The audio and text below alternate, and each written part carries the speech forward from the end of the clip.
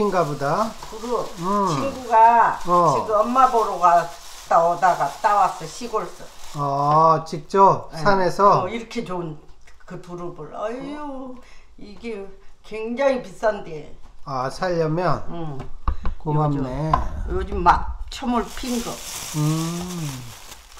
와, 돈 주고 사지 않고 이렇게 따다 주니 얼마나 고마워. 이거 데쳐 먹게? 네. 두릅을 씻어야지.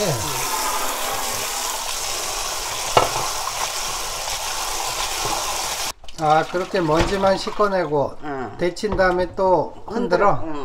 그렇게 지저분한 거 다듬어야 되는구나. 이렇게 다듬어줘야지. 깨끗하게. 또 손에 물들어서 또 손톱 까매지는 거 아니야? 이 칼로 자르. 일선 까야 돼. 데쳐서도 까야 되니까 까가지고. 이렇게 못 먹을 건 떼내야지. 검은 부분은 물이 펄펄 끓고 있다. 소금을. 소금을 좀 넣고. 한 스푼 넣고. 머리부터 넣어. 머리부터. 끓는 물에 그렇게 데쳐줘. 그래가지고 살짝 데쳐. 색깔이 푸르러지네 더.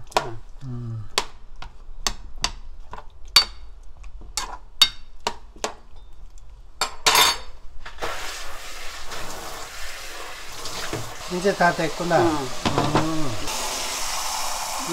찬물에 헹궈줘.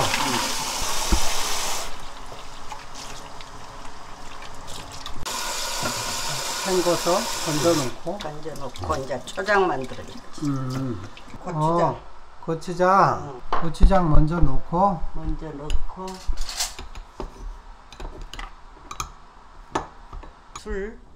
술도 넣고 고춧가루 타려면 이제 물도 좀 해야 돼, 이 정도.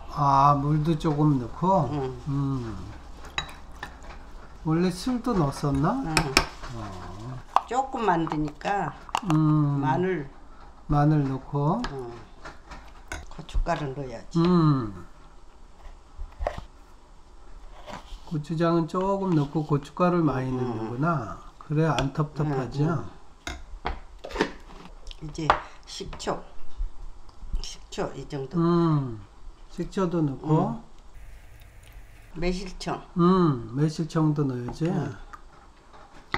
근데 좀 초장이 묽은 것 같다. 아니, 이게 이제 고춧가루를 더 쳐야 돼. 고추장을 많이 넣으면 텁텁해서 고춧가루로 주로 해. 농도를 맞춰.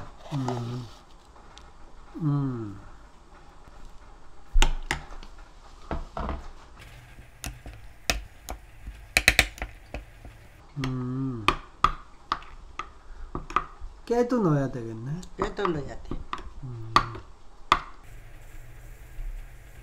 그래.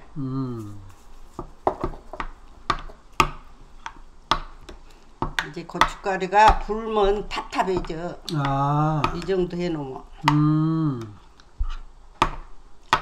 이제 다 넣었어. 이제 신가 그걸 봐야지. 단가. 새콤해야지. 조금만 식초도 쳐야지. 새콤함이 덜할 때는 식초를 더 넣고. 됐어. 이제 다 됐어. 이렇게 직접 만들어야 맛있어. 초장도. 맛있겠어? 색깔이 아주 맛있게 생겼네. 이거 세상 이런 걸 주니 이렇게 짜야 돼. 물기를 꼭 짜.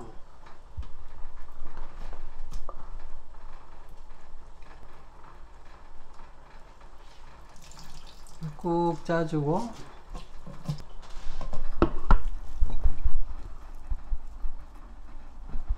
색깔이 이쁘네. 이쁘지? 이 정도로 넣어줘야지. 초장에 소금이 빠졌어? 소금을 좀 넣어야 맛있구나. 간이 맞아야지. 아,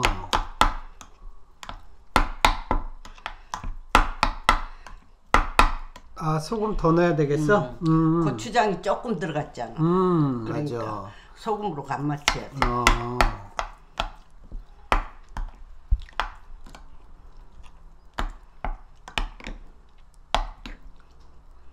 초장 아주 맛있게 됐어. 맛있게 보이네.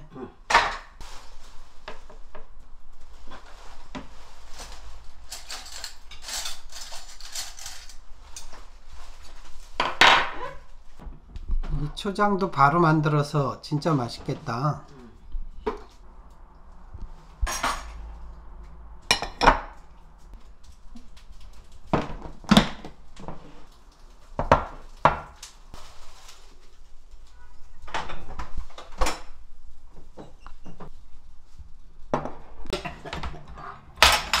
아이, 잘 먹겠습니다. 이것도 많이 안 맛있으면 버려. 근데 냉이고 국물. 이것도 좋더라고. 버리기 아까워서 이거 놔뒀다 국 없을 때 먹으라. 짭짤해졌네. 끓였어요. 이걸 먹어봐야지. 이거 최고지. 두릅. 새파랗게. 색깔이 좋네. 너무 맛있어. 먹어. 맛있어? 먹어봐. 직접 따온 거라. 너무 맛있어. 술안주도 좋아해. 야, 향이 좋네. 맛있지? 이게 보약이야. 그래?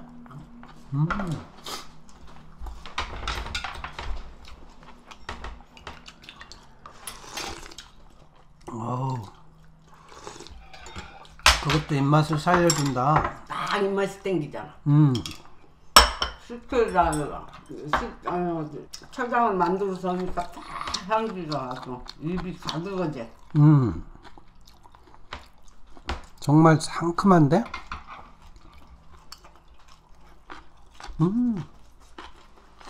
다 먹어. 다. 어떻게 다 먹어? 아픈 사람도 금방 나서 그래. 그래? 이거 계절 반찬이 너무 좋은 거야. 맞아. 그게 다 자연에서 나온 거라. 이거 보름도 안 가. 나무에 피어서. 아, 그래? 한 달은 갈까? 보름 갈까? 한 번 따놓으면 또 펴. 맛있어. 지금은 다 초물이야. 이것도 초물인 거. 이것도 초물. 처음 뵌 거? 처음 나온 게 처음 딴 거. 제일 좋아? 원래 나무에 들었다고 나왔으니까 제일 낫지. 그렇지, 영양분이. 영양분. 근데 직접 딴 거라 유독 맛있네. 왜? 먹어. 거긴 껍질이야? 먹어도 되는데.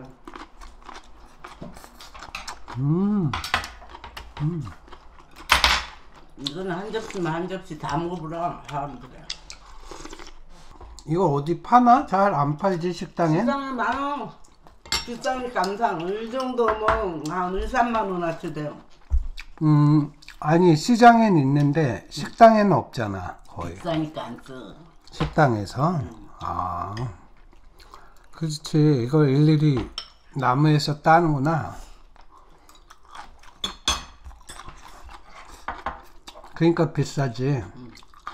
인건비지. 나무도 있으면 따는데 없어. 깊은 산골에 있는데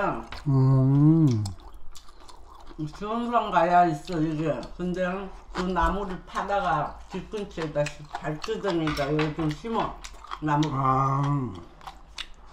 가죽나무 같이 생겼어. 쩍비더니 올라가. 그런데 이렇게 펴. 이게 사람이 못 보고 피워불면 아주 나무가 되고.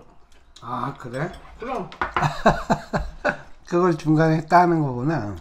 근데 맛있다.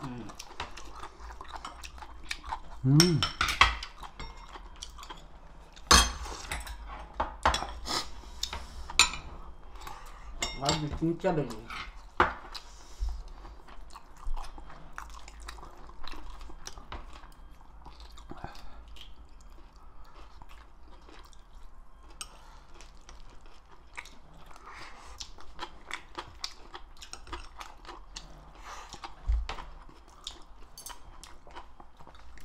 초장이 맛있어서 맛있나 봐.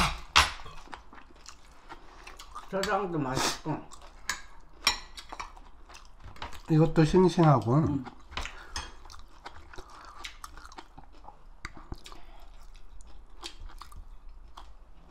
진짜 오래 지나보면 냉장고에서 색깔이가 이렇게 검지게 되고 색깔도 변해. 그러니까 이렇게 새파랄 때 먹어야지.